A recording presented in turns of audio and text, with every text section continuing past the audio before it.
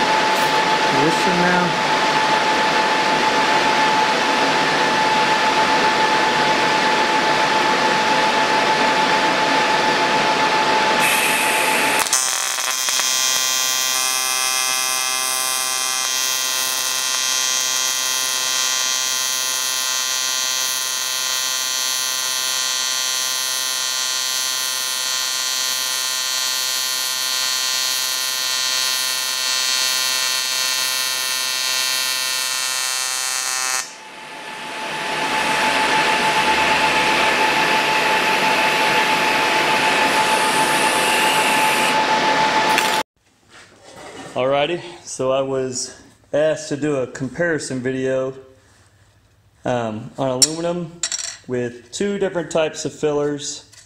Well, you really asked just what filler do you use on aluminum, especially for intercooler piping and stuff like that. More automotive stuff. Not a whole bunch of 3003, but it applies in the same way. So both of these were done on the exact same settings. The only change is the filler rods. So this bottom one is done with 4043, top one 5356. Now I always tell people, automotive world, to generally run 5356. I like how hard it is, and on top of that you can anodize 5356. That is the biggest part. If you give a part to somebody that you just welded up some super nice water pump housing or something like that, they go get it anodized and the finish comes out completely fucked up, well, that's probably because you or whoever did it used 4043. So on top of that, another nice thing is you can see this is pretty nice, pretty relatively free of any kind of imperfections.